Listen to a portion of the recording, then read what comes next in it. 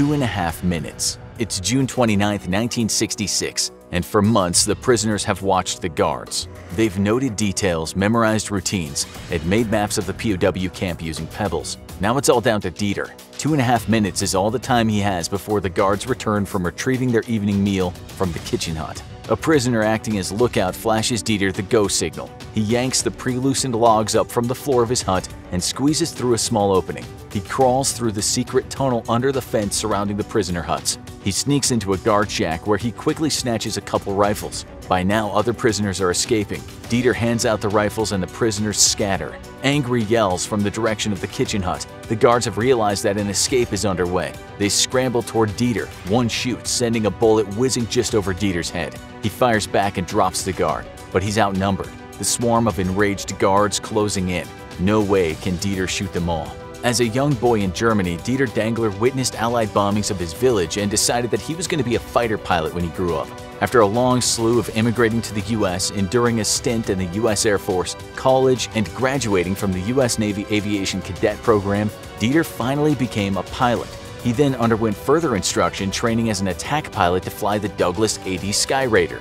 After training, Dieter was stationed aboard the aircraft carrier USS Ranger off the coast of Vietnam. It was here that he joined an ill-fated secret operation that would result in him becoming a POW. On February 1, 1966, just after 9 a.m., 4 Skyraiders take off from the USS Ranger. They fly in formation at 10,000 feet on a classified mission to bomb targets in North Vietnam. When Dieter reaches the target, an anti-aircraft battery, he drops ordnance. The air defense system fires back, blasting the right wing of his plane with a 75mm shell. A second shell hits his engine. It sputters and dies. "Mayday! Mayday!" Dieter shouts into his radio as he begins to fall out of the sky. He makes a split-second decision not to parachute, worrying that he'll be an easy target for hostiles to shoot down. Thankfully, Dieter is able to guide his damaged plane toward a clearing in the jungle. As he plummets, he tosses flight charts, authenticator codes, and other classified material out of the cockpit so they won't be found. The plane hits a couple of trees and breaks apart. Dieter tumbles about the cockpit as the fuselage cartwheels several times. His helmet is yanked from his head, and a large piece of broken glass from the windscreen slams into his skull. Dieter wakes up in his cockpit about 100 feet from the rest of his wreckage. His head's bleeding, he has a concussion, he's banged up, and a huge purple bruise is blooming on his left knee. However, he still has on his survival vest and waist pack. Dieter starts to crawl. The crash made a thunderous racket. He knows he has to get away before anyone shows up. Eventually, he gets to his feet. He stumbles through the jungle until he's maybe half a mile from the crash site.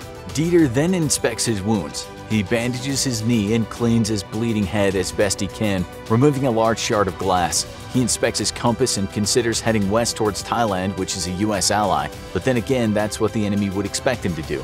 Dieter decides to go north toward the Mekong River, which he estimates is some 30 miles away. If he isn't rescued after a few days, he'll head toward Thailand. For the next several hours, Dieter wanders through the jungle evading other humans. At night, he tries to bunk down in his sleeping bag but hardly gets any rest as he's attacked by countless mosquitoes and other insects. The next day, Dieter tries to signal planes flying overhead, but they don't see him. Dieter continues his march through the jungle but makes a huge error. He ignores the traditional survival advice to avoid trails and watering holes because that's where he'd be most likely to run into other humans. Exhausted from hacking through the brush, Dieter walks on an established path. Unfortunately, he runs right into some Pathet Lao troops, pro-communist Laotians. They immediately take him hostage. They tie Dieter's hands with rope and search him, taking his watch, compass, and going through his rucksack. He chatters at them in German, hoping to convince them that he's German, not a US soldier, but they just seem confused. That night, the guards drive big stakes into the ground and spread eagle Dieter between them. Tied up, Dieter can't even prevent leeches crawling up his legs. The next few days are a blur. Dieter is marched through the jungle at a punishing pace and tied up every night. His guards feed him poorly cooked sticky rice and he drinks unfiltered river water. Eventually, Dieter's original captors hand him off to a guerrilla group and he ends up in a village where a province chief speaks fluent French. Dieter speaks some French and is glad to be able to communicate. The chief spends hours talking to Dieter about the places he's visited in Europe. He makes sure that Dieter is treated well. For the first time in about a week, Dieter gets a full meal. He's allowed to bathe and his various injuries are treated. At night, he's allowed to sleep on a mat without being tied up. But then the chief demands that Dieter sign a document stating that the US is deliberately bombing women and children, and although Dieter disagrees with the policy, he's forced to fly these missions by the US government. When Dieter refuses to sign, the chief turns him over to some guards. They beat Dieter until he blacks out. Dieter is revived when the guards splash water on him. They tie him to a water buffalo and whip it into a trot. Dieter is dragged throughout the village, much to the merriment of the crowd. His clothes and skin shred. Dieter's given a second chance to sign the document condemning the US's actions, but still refuses. At dawn, the guerrillas leave, taking Dieter with him. Again, Dieter spends a long day marching through the jungle. At night, Dieter manages to escape and hides on a hilltop, but as the sun rises, Dieter becomes extremely thirsty. He cuts up a succulent and tries drinking its liquid, but the plant is poisonous. Dieter's cheeks go numb and his throat swells shut. Desperate, Dieter stumbles down the cliff, drinking at a watering hole when the Pathet Lao catch him. Angry that he escaped, the guerrillas torture him. They twist his arms and hang him upside down from a tree. They beat him. They smear honey on Dieter's face and position a nest of black stinging ants under him. Dieter drifts in and out of consciousness. At night, Dieter's lowered into a small cave full of water. He spends the night numb, shivering in the cold. The guerrillas hand Dieter over to some North Vietnamese soldiers who march him to a POW camp. It's February 14th, and it's only been 14 days since Dieter crashed. The primitive POW camp is run by a different group of Pathet Lao. The guards imprison Dieter in a tiny, rickety prisoner hut filled with spiders' nests. The hut is dark and hot. Lights get in through cracks and a few slats in the door. After the guards leave, prisoners in the hut next door whisper to Dieter.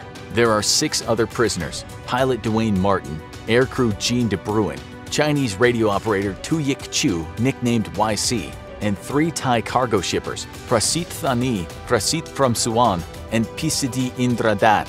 Dieter is stunned to learn that 2 of the prisoners had been imprisoned for over 2 years. Some of the POWs have tried to escape before but were recaptured and severely punished. Dieter tells them that he's going to escape as soon as possible, but the others advise Dieter to wait for the monsoon season, which generally starts in May. He'll be harder to track in the rain and fresh water will be easier to come by.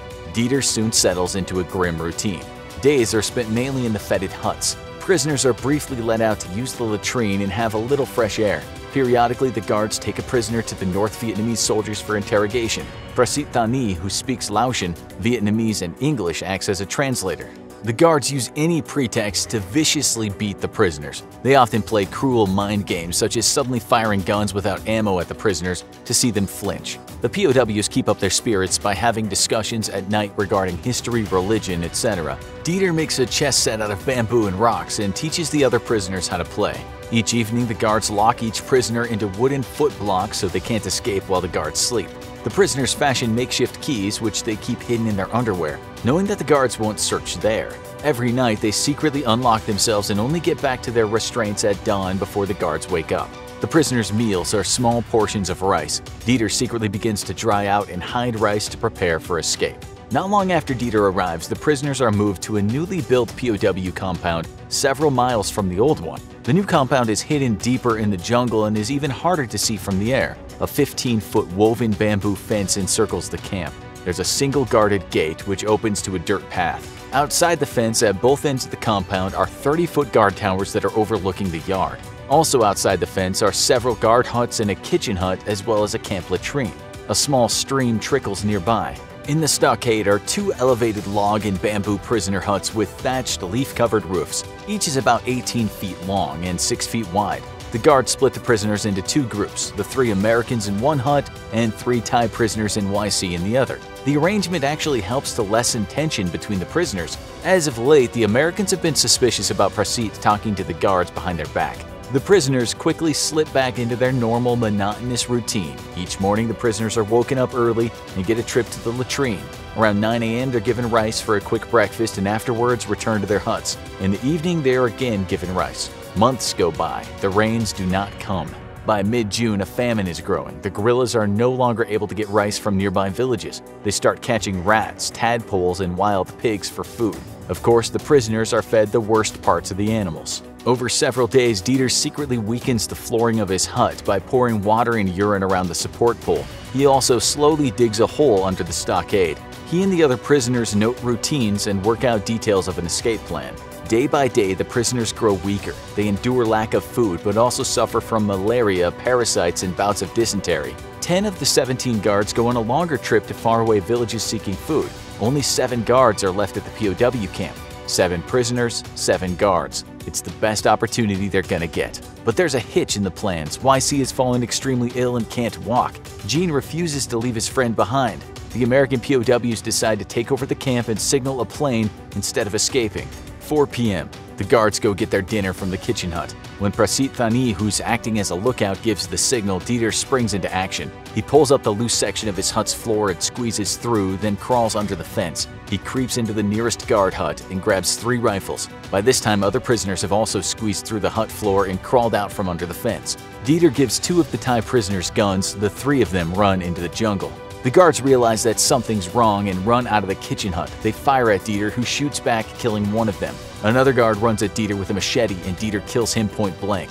Gene's gotten a machine gun. He helps Dieter drop a 3rd guard. But a few guards escape into the jungle, forcing the POWs to abandon their plan of taking over the camp. If the guards show up with reinforcements, they'll be toast. Dieter and Dwayne say an emotional, hasty goodbye to Gene, who's decided to stay behind with YC before plunging into the jungle. They hike until they reach a ridge not far from the stockade. They're dizzy and vomiting from the sudden exertion, but they're free. Exhausted, they make camp. They wake to rain. The monsoons have finally arrived. Dieter and Dwayne continue to hike through the jungle for the next few days. The constant rain makes their travels worse. There are endless mosquitoes and thick, sticky mud. The rice they had carefully dried gets moldy from the rain. They eat it anyway. Their blistered feet grow raw and get infected. They follow a creek. Wherever possible, they walk in the water so they don't leave footprints. The sun briefly comes out and Dieter is able to make a quick directional compass. Luckily, the creek they're following is meandering in the right direction, west toward Thailand. At night, they huddle together for warmth. Reaching a steep mountainous area where the creek turns into a river, Dieter and Dwayne decide to build a raft and float down the river. The raft works and their plan is going well. That is, until they suddenly hear the roar of a waterfall. They abandon the raft and swim for it, lest they be swept over the falls. They start to run low on rice and have dizzy spells. They manage to kill a large iguana and gorge themselves on the stringy raw meat. They spend a single night in an abandoned village. Though the place is dry, they dare not stay longer. They keep hiking mainly through sheer force of will. A few times they see planes and try to signal them. They crisscross the river a few times to avoid steep spots or impenetrable bush. Dwayne, however, is getting weaker and weaker. While he rests in a hidden makeshift camp, Dieter climbs to the top of a nearby ridge. When he has a vantage point, he realizes a horrible truth. They've been walking in a circle. Nearby is the river and he can see the abandoned village where they spent the night a few days ago. Dwayne and Dieter are demoralized. That night, Dwayne begins to shiver violently. He's experiencing a bad malaria attack.